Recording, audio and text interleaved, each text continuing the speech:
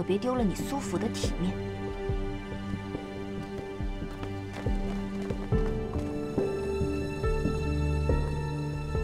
光天化日之下，你想干什么？霓裳姑娘，别误会，您这不是收了银子，要上门给我家夫人量体裁衣吗？他们只是引路的，请吧。我如果不进去，你还能强逼我不成？放心，京城是天子脚下，我们能拿你怎样？不过是苏府想见识见识你从西周学来的手艺罢了。也罢，或许借此机会，可以从严文秀那儿打探出苏公明派人劫杀我的事。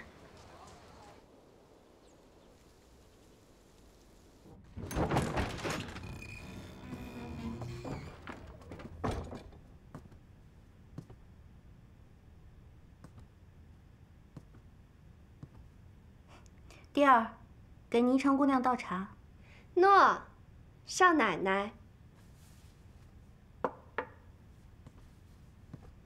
听说洛王最近经常去你的香草堂，想来在云锦庄的时候，你就时常巴结洛王。恭喜你啊，终于如愿以偿了。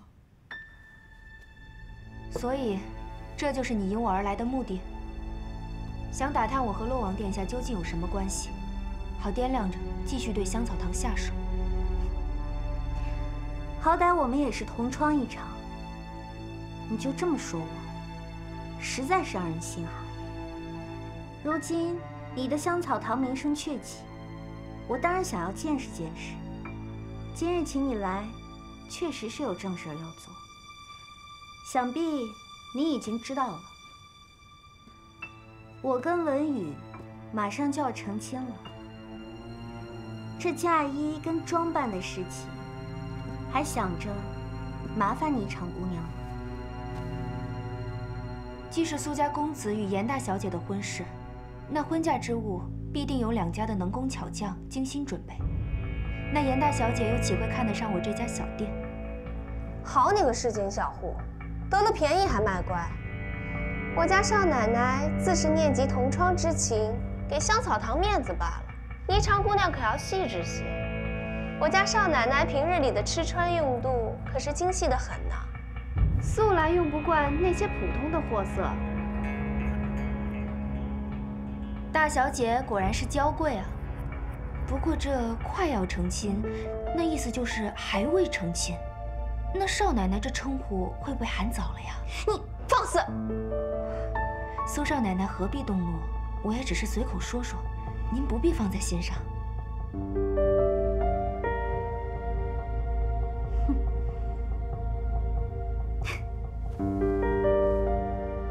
霓裳，文宇娶我，而未娶你，想必你心中一定会有怨恨。不过，我要是你，也没有什么想不通的。毕竟我苏颜两家世代交好，门当户对，媒妁之缘。而你，苏少奶奶怕是误会了。您跟苏公子那是天作之合，我一个外人有什么怨恨不怨恨的？只不过苏少奶奶这要求，我怕是做不到。您还是另请高明吧。站住！就算香草堂有落网撑腰，也没有拒绝客人的道理。我客客气气请你上门，你就这个态度对我？这事儿要是传出去了，不知会有人说你店大欺客呢，还是徒有虚名。我劝你啊，还是想想清楚的好。再说了，我又不会短了你的工钱，做得好了，说不定还会帮你把名声打得更响。少奶奶说的是，我既开门做生意，岂会有钱不赚的道理？刚才言语有些欠妥，还请见谅。既如此，第二，给霓裳姑娘看座。诺。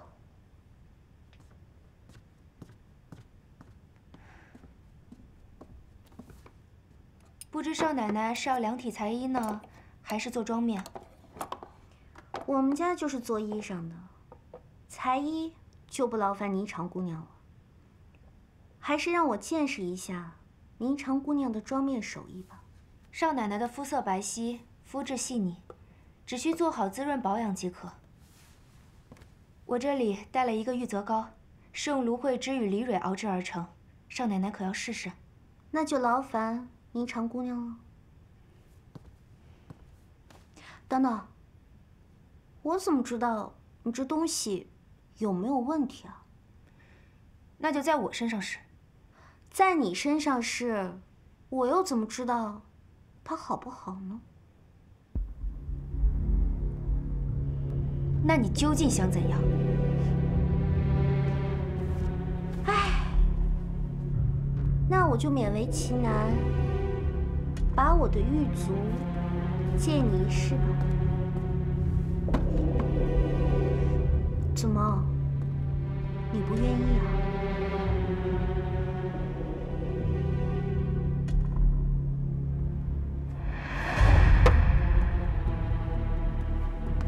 想当初，在云锦庄时，你我时常拌嘴吵架。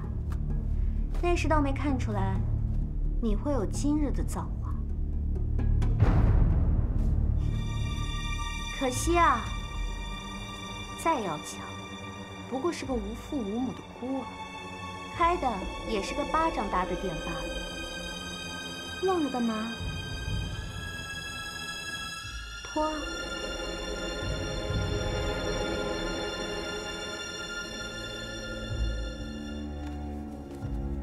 同窗一场，我要劝你一下，还是早日找个人过安生日子啊！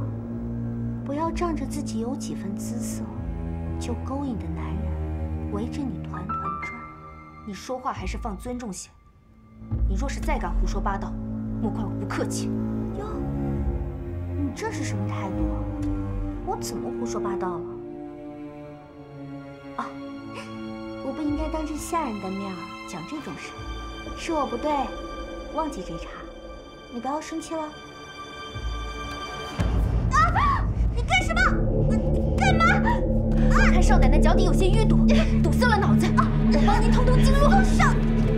住手！好大的胆子，胆敢对我家少奶奶动手！霓裳姑娘这边走了吗？你带来的胭脂香膏还没有给我试过呢。呀，这什么味道啊？真难闻！霓裳，你去西周学艺，就学了这些掺了尿骚味的东西回来呀？你们莫要太过分了。霓裳，第二这是在帮你，这些玩意儿都上不了台面，何必拿出去丢人现眼？还不如都扔了。队长，你没事吧？瞧你这话说的，同窗一场，我还能把他怎么样了不成？我今日还有事，恐怕不能为少奶奶效力了。少奶奶？哪里来的少奶奶？你和她说了什么？哟，霓裳姑娘这是生气了。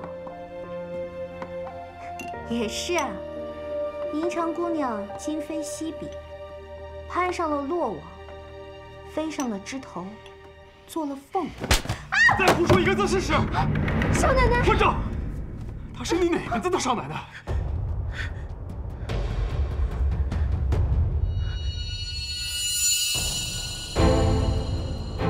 我本该就是苏家的少奶奶，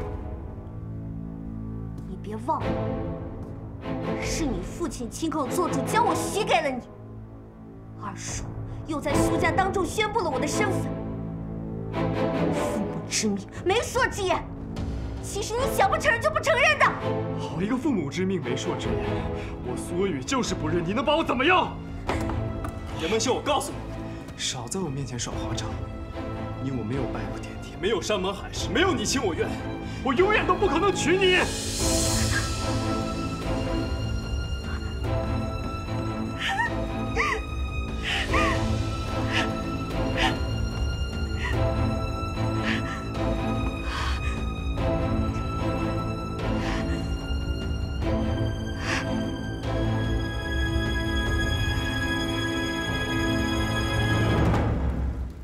霓裳，霓裳，我就知道，那日你不理我是装出来的，你心里还是有我的，不然你也不会主动来我家。不，苏少爷，你误会了，我是被严文秀骗来你家的，不是因为你。还有，那日我说的话，字字发自内心。你我只能形同陌路，再也回不到从前了。怎么能是陌路呢？霓裳，你知道这段时间我是怎么过的吗？我每天如同行尸走肉一般。你不能这样对我。没有了你，我的人生还有什么指望？霓裳从未对苏公子许下任何承诺，更没有许诺对你的人生负责。还请苏公子不要再纠缠了，就此别过吧。霓裳，霓裳，你别这样！为了你，我愿意放弃一切。要不然我们离开京城，去一个没有人认识的地方，重新开始吧。苏公子，还请你自重。严文秀她虽然骄横，可也算真心待你。她为了你连名声都可以不要，你还是赶紧去好好待她吧。我从来都没有想过娶严文秀，除了你，我谁都不想娶。那是你自己的事儿。霓裳，从前你不是这样待我。从前我至少以为我们还能做朋友，可是现在我知道，我们根本就不是同路人。你说不是就不是吗？这些年我为你付出了多少，你知道吗？你若再不放手，我就喊人。不，既然老天让我遇到了你，我是绝对不会放手的。你是我的。放手！住手！光天化日之下，纠缠良家女子，苏家大少爷，您是不是太过分了？不关你的事，这是我们平民百姓的私人恩怨，轮不到一个王爷来插手。本王说的话，你听不懂吗？你不要仗势欺人。我仗势欺人？难不成苏大公子真要跟本王一起到衙门走一趟吗？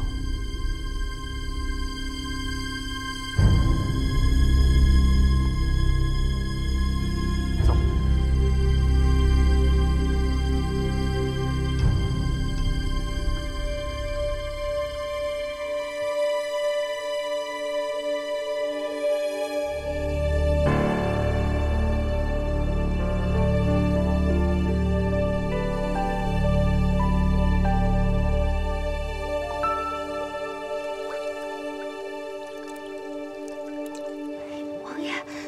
轻点儿，疼，疼！你怎么会突然出现在那儿？你明明知道他对你还没有放弃，为何还要单独去见他？如果你出了什么事儿呢？你要怎么办啊？不是我要去，是严文秀把我骗过去的。他骗你你就去啊？万一你在苏府出了什么事儿，你让我如何是好啊？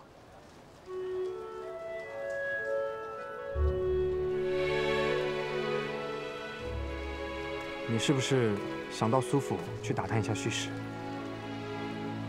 我确实有此想法。苏公明那样对付我，严文秀或许知情，所以我想。你让我说多少遍啊？如果你有所动作，一定要提前知会我。你怎么就不听话呢？好了，是我错了，对不起嘛。以后不许再见他。小女霓裳记下了。哎，你是不是吃醋了？没有。啊，真没有吗？我怎么可能会吃那种人的醋？哦，这样啊，那我回去找他说清楚好了。你敢？好了，你别生气了，我以后再也不敢了。你呀，现在都已经是老板了，到客人家也应该带上成天一起啊，或者说干脆就不做，这样才能稳。好了，你教训我的样子又像我爹一样。走了。哎，你。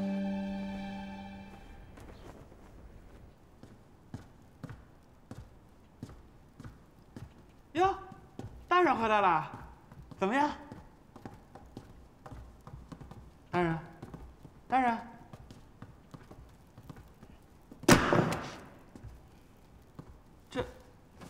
这是怎么了？今儿谁又惹大人生气了？除了那个瘟神，还能有谁？大人是说那个欧阳子虞，他又做什么幺蛾子了？今儿上朝，他上了一张折子，把咱们递上去的入仕名单全都否了。他出了一个新点子，将宫试的入仕资格面向百姓公开，不看资质，不看声誉，真是荒唐。这瘟神要干什么呀？他这个欧阳子虞，明摆着就是冲着咱们来的。天家已经下旨，委任他来督办此次事宜，任何人不得徇私。这如此一来，我们的人还是要被清退出去。这别的不怕，就怕那些使了银子又入不了仕，会不会戳痛我们的实力？任何人不得徇私。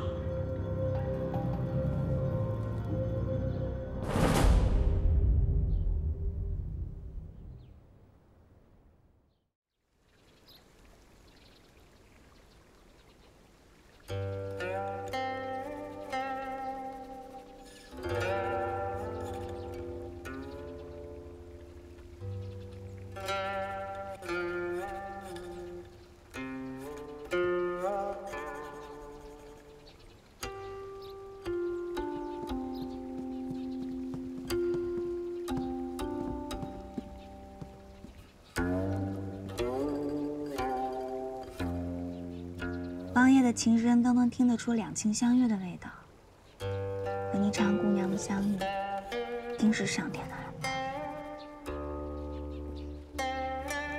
就像我与小琴姐姐的相遇，也是老天爷的安排。行，那我现在就安排你。哪凉快哪带着去。走。干嘛？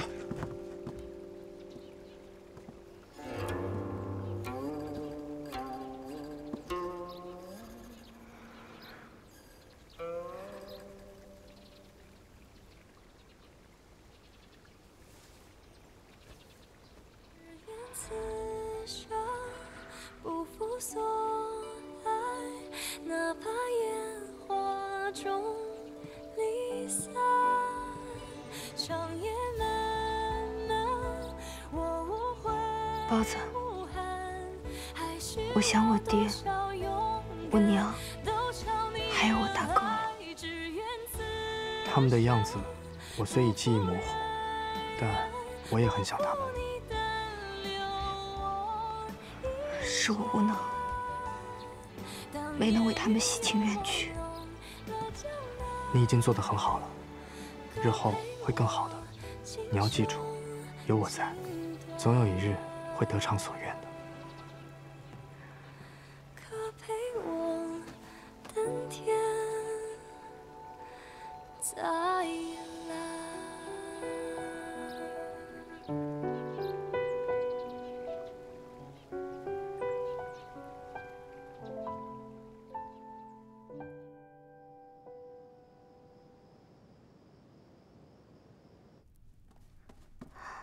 二叔，您听说了吗？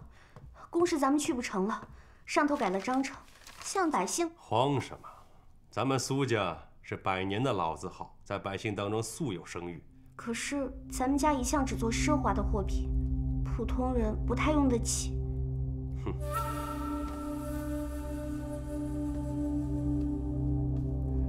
文秀啊，你这孩子一向聪明，我是怕。你怕什么？香草堂在坊间的名声越来越大，如今宫试开放，我是怕。你是怕霓裳利用这次机会进入宫试？文秀啊，你就放心吧，这事儿交由二叔来操办。多谢二叔。谁啊？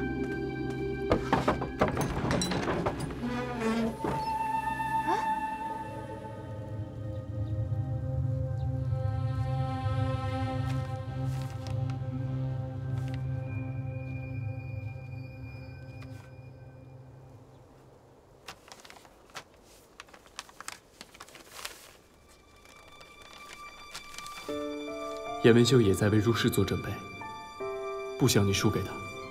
这些银子你先拿着，以备不时之需。文玉。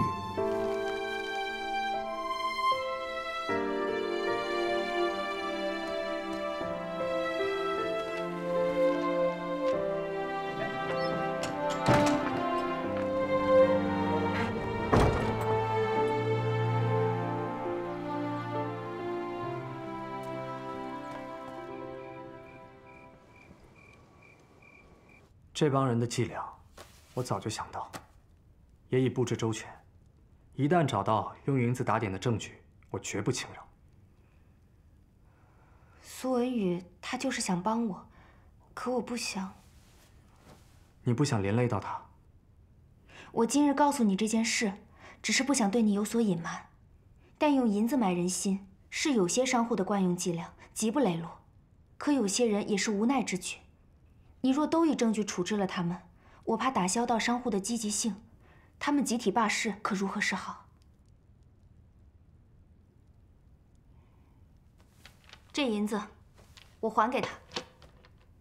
可是，不止苏家，应该还有商户也想走捷径。这香草堂能否入市，还真是不好说。没错，这次入市，是香草堂进入宫室的唯一机会。你定要全力以赴。天家有旨，杜绝各商户行贿送礼走暗道。你唯一要争取的就是老百姓。若胜了便罢，若败了，你也要心服口服。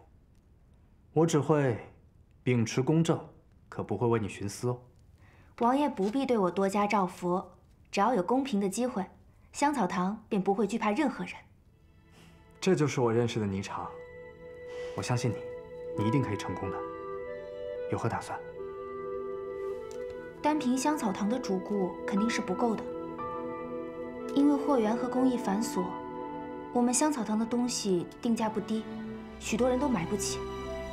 可若是普通老百姓都买不起的东西，如果将香草堂的脂粉做成样品送给老百姓，让他们试用，就算拉不到回头客，也能留下一个好名声啊！你跟我想到一块儿去了。我一直想做所有人都能买得起的东西，我要让全天下的女子，无论是贫困还是富有，都要拥有美丽的权利。这便是你，我记忆当中那个善解人意、心胸宽广的你啊。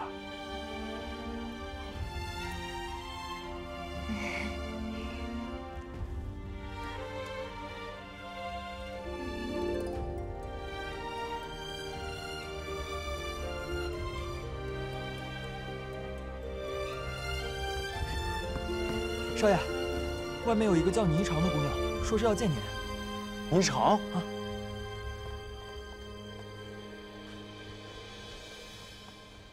霓裳，你来找我？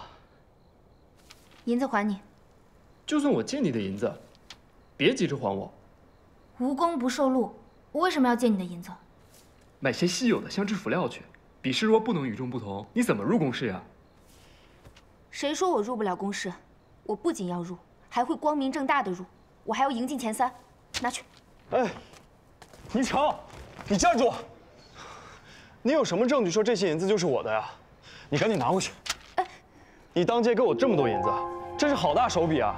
这是你自己的银子，赶紧拿走吧。苏公子的意思是，这些银子不是你的？当然不是了。行，那怎么处置是我的事儿了。随你的便。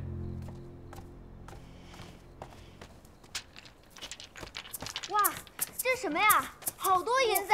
霓裳，你干什么？你干什么呀？别抢我的银子！你们干什么？别抢我的银子！别抢我的银子！快来人呐！哎，别干什么！让开！走开！都走开！走开！走开！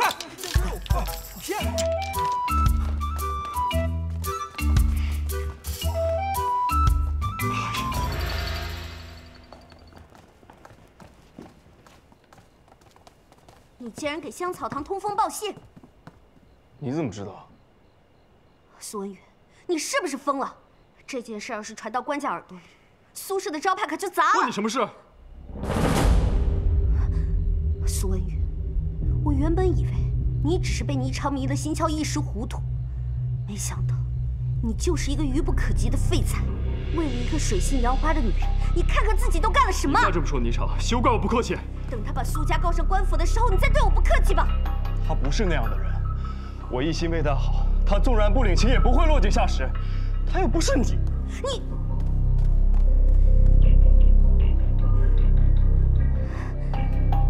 弟儿，我们回去。表小姐，要不要告诉二老爷，想想对策？不用，我心中有数。可若香草堂将咱们打算使银子打点的事儿捅出去，谁说我要使银子打点了？苏氏的东西穷人用不起，他香草堂的东西穷人照样用不起。 当年我放弃了与他比试办展会，结果让他出尽了风头。如今有这么一个机会，我就光明正大的与他争一回。我就不相信，我颜文秀还不如一个霓裳。哼！来，老板，我要一个挂件。方式香草堂，这是我们方式香草堂的，然后赠送给你们。 不要钱的，您拿着吧。哎，您先闻一下，不要钱的，不要银子。夫人，送您香包，很香的，闻闻看。谢谢啊，姑娘，送您香包。姑娘，送您香包。你好，姑娘，你看，这是我们方式香草的东西，然后免费赠送给你们。哎，姑娘，哎，大姐，这是我们方式香草堂的香囊，白送的，白送的，纯手工的。这个你用了之后啊，可以嫩肤养颜，对，您看白白嫩嫩的，哎，您再闻一下，还有安神补脑的味道，对，带有药香。姑娘，送给您，这是我们香草堂的新品。这个是不要钱的。香草堂新出的那个，然后你可以试用一下，特别的管用。那个，要不您，对，等一下，你看，敷在手上以后呢，皮肤变得特别的光滑。我们家小姐姐就是用完以后变得特别的漂亮。哦，好，上去。哎，白送的，我们香草堂的啊。啊，好。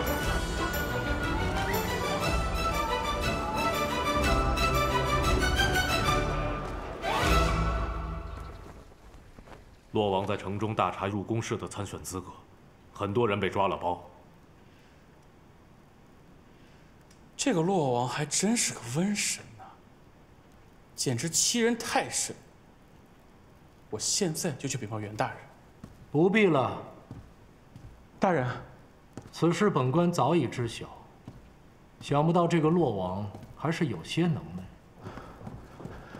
可是大人，这现在如何是好啊？若是有我们熟识的人被抓了包，想找咱们通融下，这现在可怎么管呢？那是他们自作孽。只有愚笨至极的人才会被抓住把柄，与我们何干呢？让那个欧阳子虞尽管折腾，有和他清总账的时候。此事你不要再管了，那我就当什么都没发生过。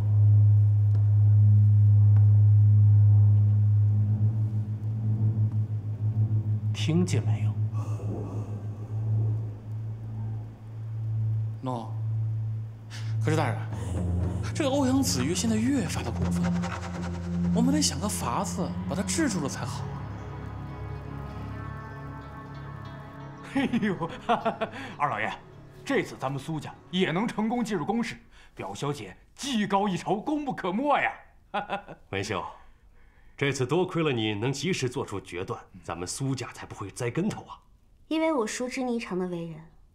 花钱他是不肯的，必然反其道而行之，而他又与那个洛王勾结甚密，他怎么做，我照做便不会出错。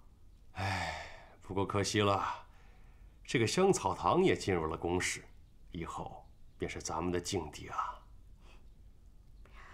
二叔无妨，既来之则安之。既然要斗，不如来个正面决斗。二叔请放心。 他香草堂的克星，便是我们苏家的玉之斋。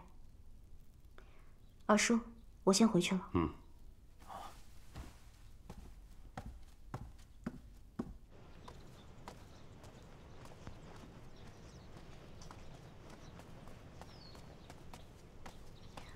哎，你去哪儿啊？出去逍遥而已。对了，听说文秀妹妹经营的玉之斋风生水起。玉之斋跟香草堂同时入了宫试，文宇哥哥是不是很失望？是不是希望只有霓裳能赢啊？妹妹说的哪里话？我也是苏家人，玉之斋能进入宫试，我也甚是欢喜啊。玉之斋能赢，还有多亏了文宇哥哥你呢。若不是你去香草堂送银子，被霓裳退了回来，我也想不到要跟着他一块儿走。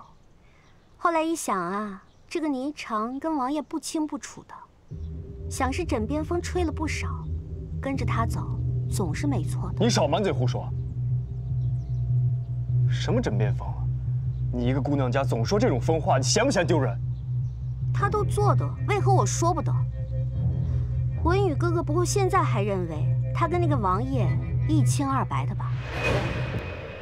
哎呀，不过这次啊，因为白白送出去好多东西，倒是便宜了那帮穷鬼。他们呀，一辈子都没见过这么好的东西。我想，你的霓裳应该是用了这一招笼络了那位王爷吧？也难怪啊，男人谁不吃这一套？他这么一搞，大家都会认为她是一个冰清玉洁、不食人间烟火的仙女儿呢。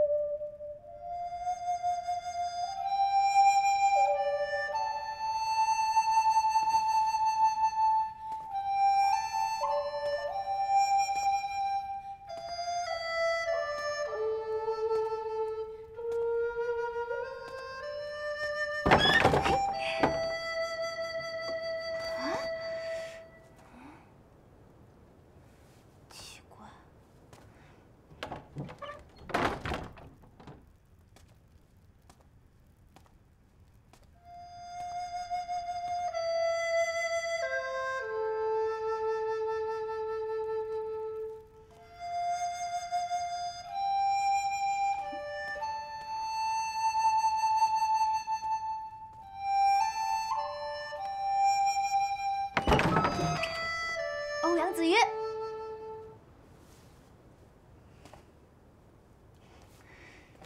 堂堂一个王爷，大晚上在本姑娘闺房外面鬼鬼祟祟，像什么样子呀？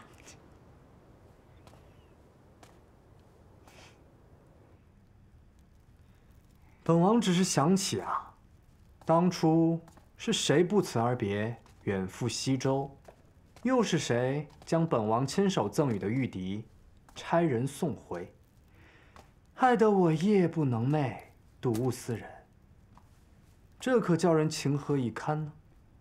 这事都过去这么久了，王爷还耿耿于怀，真的是好矫情啊！你说谁呢？再说一遍。我今日来啊，可是有大事要说。什么大事啊？哎呀，这个肩膀怎么又……你又来了！再过几日啊，兰昭公主来访，这不正是香草堂大展宏图的好机会吗？这兰昭公主来跟香草堂有什么关系啊？此次兰昭公主前来，可并不只是来做客的，她呀是为了打开大宁与兰昭之间的通商之路，尤其是香料、瓷器、织造、茶叶这4个品项，都是兰昭最为稀缺的。届时将举行竞标大会，由入了宫试的商户们提供稀奇货品的供选，这难道不是香草堂的好机会吗？这么说来，还真是个好机会。所以啊，你要怎么谢我？多谢。我才不用这个。那你想要什么呀？啊，本姑娘送你个亲手做的香囊如何？香囊我有好多呢，谁稀罕？你别得寸进尺啊！本姑娘亲手做的香囊可是很难拿的。行了行了，香囊也算一个，不过还要再加一个这个。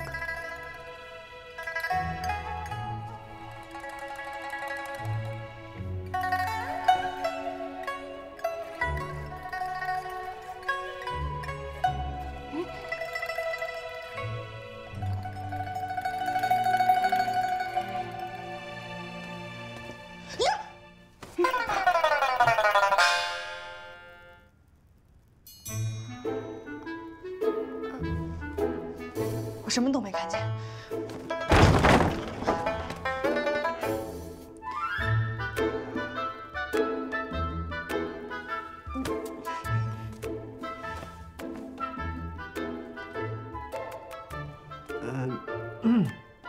那本王就先告辞了。这个你拿着，不许弄丢了啊！你给我笛子干嘛？让你睹物思人啊！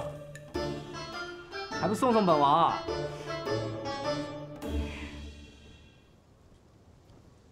好了，你快回去吧，小鹿在家里该担心了。怎么，本王还要迁就他不成？小鹿虽然是唠叨了一些，可终究是真心待你，这份真心难得。你说真心难得，难道你对我不是真心的？你别这样，被人看见不好。怎么？ 被人看见又怎么样？超，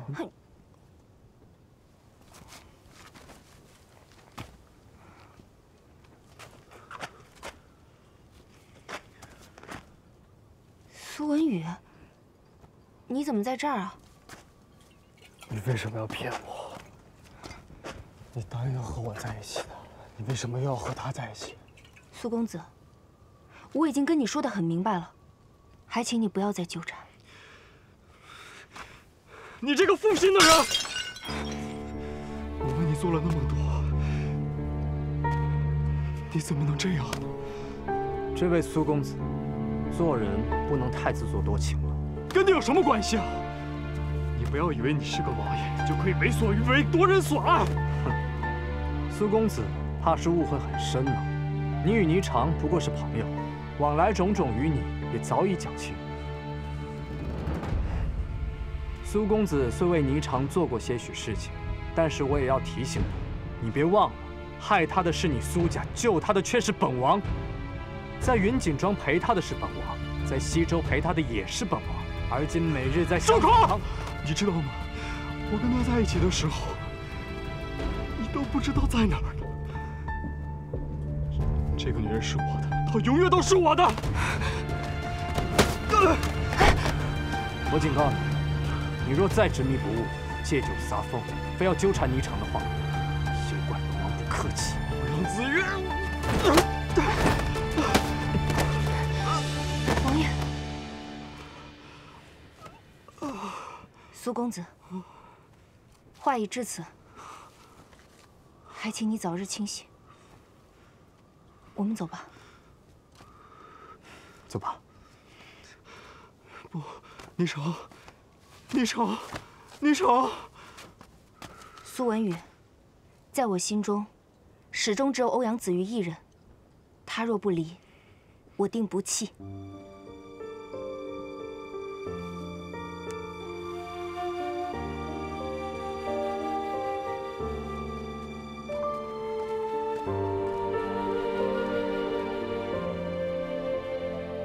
霓裳。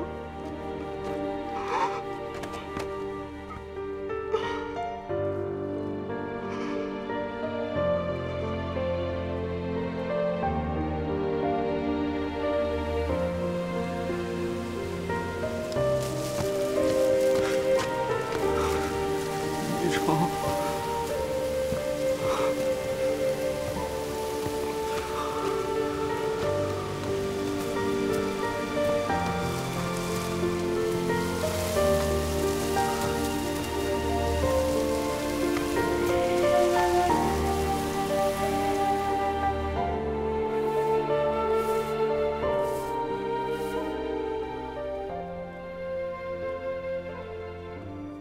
姚小姐，大少爷回来了。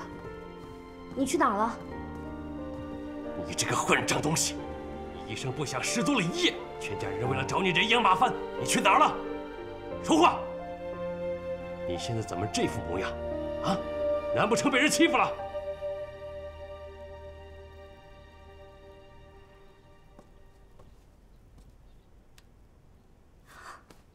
二叔，他的额头很烫，想是感染了风寒。